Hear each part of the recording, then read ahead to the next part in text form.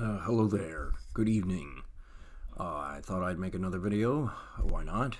Hadn't made one for a while, so I figured I'd make a YouTube video on, of course, the subject of the Ukraine-Russian war.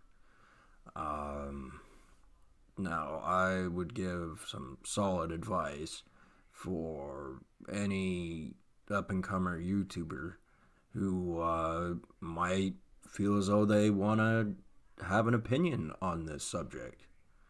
For starters, the internet really is the Wild West.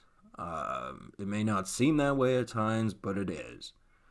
And, it's a big, great unknown. And the thing is, it's a difficult subject, just like COVID was, still is. And just having an opinion, regardless of how benign your opinion is, you will earn people who flat out, well, even stronger than dislike you. They will hate you just for having an opinion. You're not allowed to have those. As I said, it could be the most benign opinion there is, and they'll still hate on you.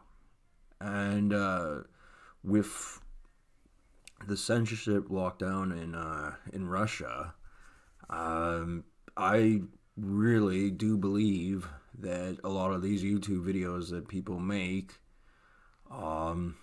they get through to Russia, in the sense that their networks pick it up. Maybe the common Russian citizen doesn't see it, probably not. But somebody from Russia does, because Russia was, like the caricatures of communism was.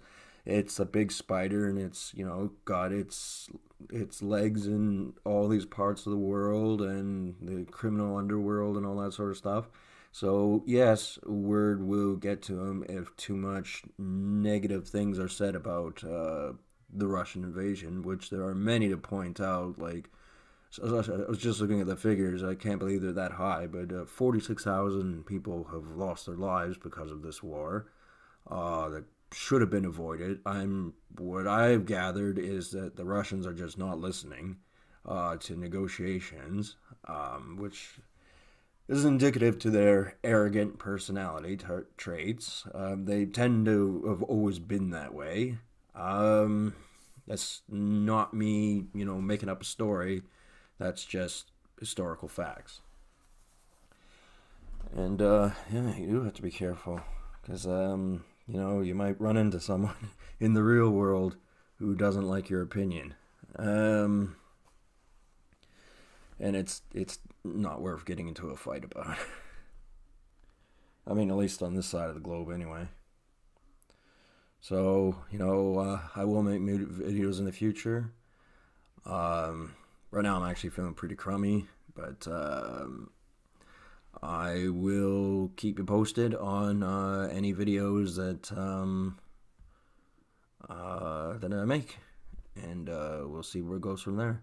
Anyway, you people have a good day, and try to keep an open mind on things.